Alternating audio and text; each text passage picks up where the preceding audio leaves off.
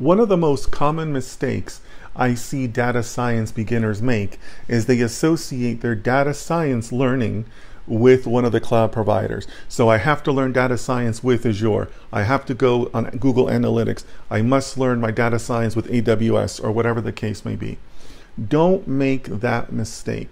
There is a massive difference between building your data science skills and then building cloud skills. And that's really what you're talking about with Azure, AWS, Google Analytics.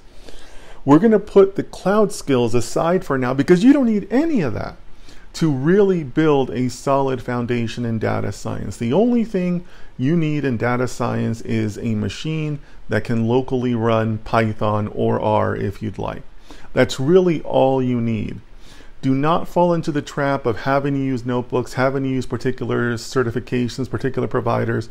You can do a lot just on your own, learning models, writing your own native code without any notebooks or any other framework around it.